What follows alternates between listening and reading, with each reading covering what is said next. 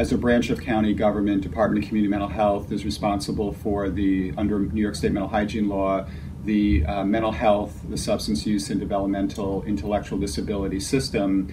And we have over 50 providers. We have contracts with over 200 services.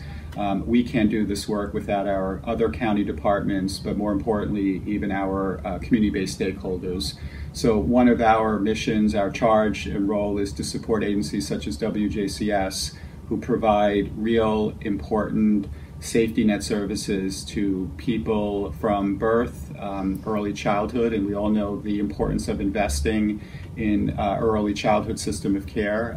That includes Head Start, Pre-K, and WJCS has always been leaders in this area, moving through to adolescent services. And some of the services that are evidence-based and we see have the best outcomes include mobile mental health services, working with young people in their community, in their homes, in their schools, and having the flexibility to do that.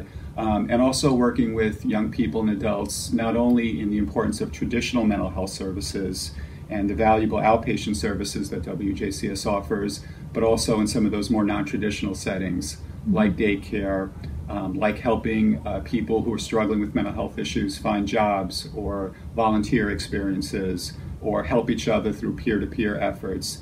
Those are some of the critical programs that, in a time of behavioral health change, are essential cornerstones for people's wellness and recovery.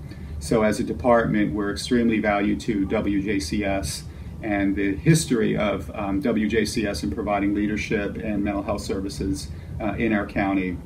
So we hope to grow some of those services and continue the good work that the agency is doing.